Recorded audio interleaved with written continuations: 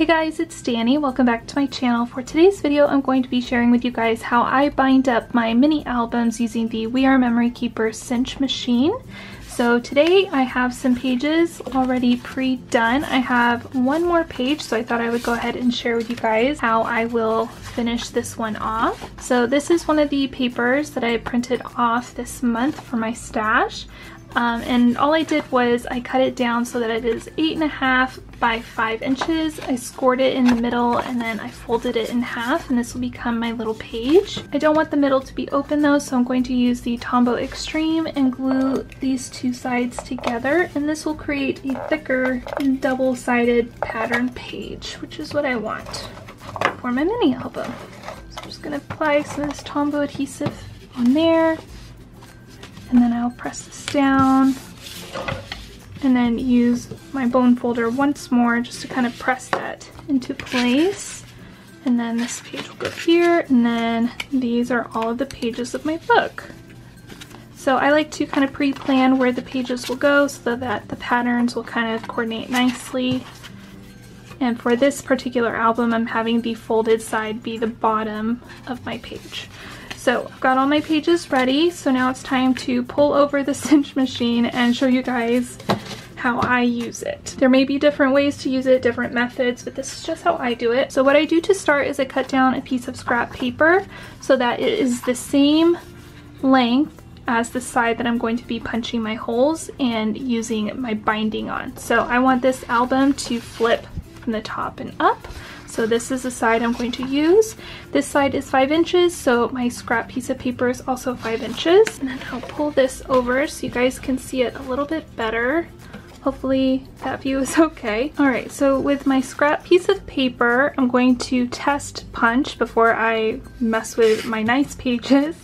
So what you want to remember is that you want to line up the center point of your scrap piece of paper with this center mark right here. So this does take just a little bit of math, so it can be a little bit confusing, but that's why we're using a scrap piece of paper. So my paper is 5 inches wide, so half of 5 inches is 2.5 inches.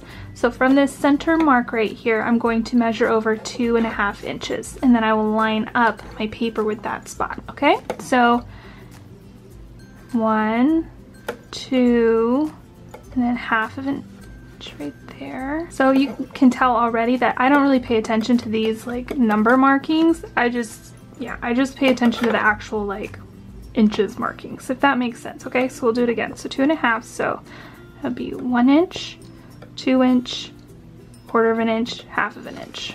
So that's where I'm going to line up my test paper.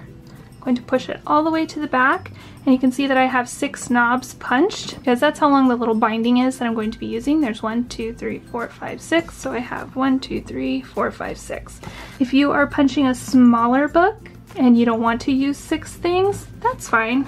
You know, go ahead, pull them all out and just work your way outwards from the center. Okay, so like if I only wanted to do 4, I would do it like that, and I would make sure that there's 2 on each side of this center mark. So I hope that makes sense. But today I'm going to be using 6 little binding spots. So I'm going to pull it to 6.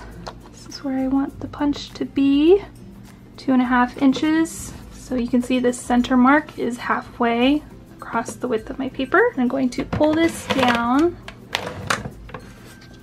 and then you can see it's right in the middle. So that's what we want, okay? The other important thing that we want to remember is that when you're punching your pages, make sure all the pages are in order how you want them. Try not to, if you can avoid it, to like accidentally flip your page over and then punch it and then realize, oh wait, I wanted this side on the front, because it might skew the holes just a tiny bit. So just keep that in mind. Just try to keep them in the right order that you want them in your book, okay? So I'm going to do probably just 2 of these at a time.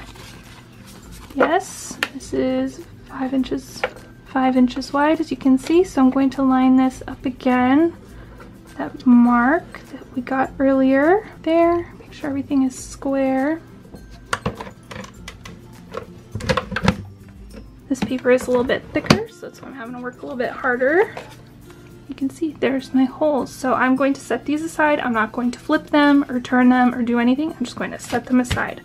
I'm working from the back of my book forward, but it just helps me keep track of how things are and where things are. All right, so seems crooked. All right, so you also want to make sure that the bottom is even as well.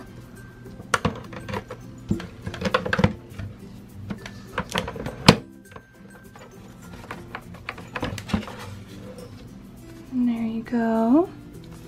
And just set it aside. 2 more pages. Line it up in that same exact spot. You can see when I press down, these go down as well. There's those. And then 2 more. So I have my cover and then the first like actual page in my album. Do this one more time.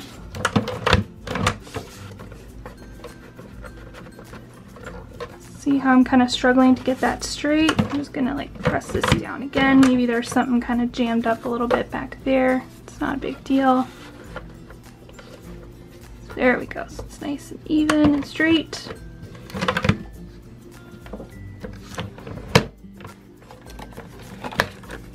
And there are those. So once all of your binding holes are punched, you need to get your binding wire and then go ahead and turn the machine so that the little peg side is facing you. And this part is a little bit tricky, but if you remember to do it, it makes your life so much easier. So this is the front of my book, right? The front page, the cover, if you will. So this back cover, I'm going to flip it around like so. So this will be the inside of the back cover. So I'll do that one more time, okay? So you want to imagine that the binding ring is already on here. You swing it around. Okay, so you have both of the outside faces of the covers facing each other. So I hope that made sense. I'll do it one more time so you guys can see, okay? So we'll go like this, okay? So if you do that, it will make your binding turn out a lot nicer. So you can go ahead and place your binding wire on these little pegs or our little notches to kind of hold it in place. And then you just place your pages on the wire like that, okay? And then that's all that you need for this side of the cinch. And then this side is the binding side. So this thing pushes down on these white sides here and it will make it a continuous ring. So being careful, you just, I don't know if you guys can see this or not. You just place it with the open side of the ring facing the back. Okay, and you press it so that it stays put. You press down on the lever one more time, like so. And there's your binding. And then I'm gonna go ahead and put the back cover how it's supposed to be. I'll just flip it back over. And there you go. There's your nicely bound little book. I did forget to mention that I was using the 3/4 inch binding wire. So I have my tool set to 3/4 inches here. If you're using a bigger binding, you can shift this over or shift it down smaller if you're using a smaller diameter binding wire. But I used a 3/4 inch diameter, so that's what I had the settings to. So let me move the machine and I'll flip you guys through the book real quick. So that is the finished base of the mini album. I think it turned out really cute. I will be decorating this over in the PopFizzPaper Crafty Club in one of the exclusive videos this month. So if you want to see how I transform this into something super duper cute, make sure you join the club. There's all sorts of fun perks. You get extra videos, live stream stuff, even happy mail from me to you. So if you're interested in that and you want to see how this whole cute little album turned out, definitely head over there. I will leave a link down below. But that is it for today's video. I hope that you guys enjoyed this. I hope that you found it helpful. Thank you so much for watching. Please subscribe if you are not already, and I will see you guys in my next video. Bye!